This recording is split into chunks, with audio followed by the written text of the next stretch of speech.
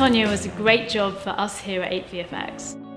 We were able to work in the 8VFX New York office, led by our creative director, Jean-Marc Zemmer. He put a fantastic team together, and what we were able to do was build stadiums and do face replacement on Margot. My role was to, just to take care about all the visual effects we needed to do for this movie, to make sure like everything was going good and going right with the budget we have and all the effect we have to accomplish for this movie.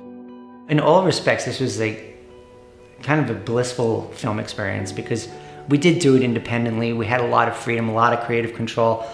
And I've had a long history with Jean-Marc, with commercials, so we have a great shorthand.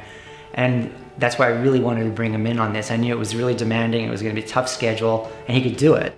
For the face replacement, there was different idea. Like Craig wanted to have this camera really handheld, moving, be free to move and going from something really close to her to something really wide where she's doing all the different figure skating. We had Margot, which was amazing. She was so diligent and she trained 5 days a week for 5 months. And her with her skating coach figured out how much they could do, and I was amazed. And she'd go out and she'd do 30-40 seconds of it, and I was kind of astounded that she could pull it off. We needed to combine different techniques.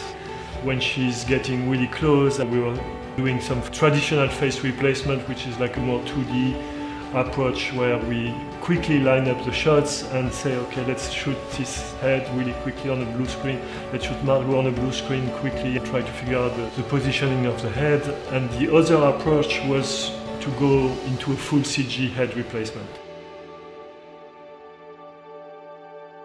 So what we did was we set up a small studio on location to scan Margot Robbie's face and give us the overall head model with textures and expressions.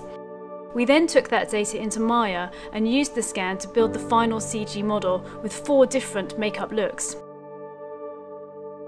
So I knew if I have these 2 techniques, somewhere we will be able to make it work. On the shoot, we set up 6 witness cameras synced to the timecode of the 35mm camera, which allowed us to have an accurate position of Margot Robbie in every shot in each stadium. It really freed up the work, and then the great thing with 8FX is we're seeing the world. I mean, we're doing these shots that are, I think there's one shot that it's 3 shots stitched together, it ends up being 2.5 minutes. That is non-stop and seeing everything. As with sound or music, when effects actually start coming in and you start to really see the movie and not just what you hope the movie's going to be, and it just becomes alive. It's such a difference. A full stadium is very different than an empty stadium, and the actual actress's face on her body is very different than somebody else with a little orange ball on top.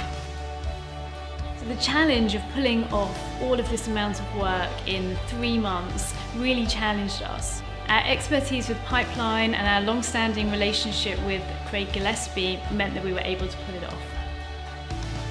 It went like clockwork. Got them the shots, came in and made very few notes, and once we established the look, they ran with it. It was actually one of my least stressful parts of the process.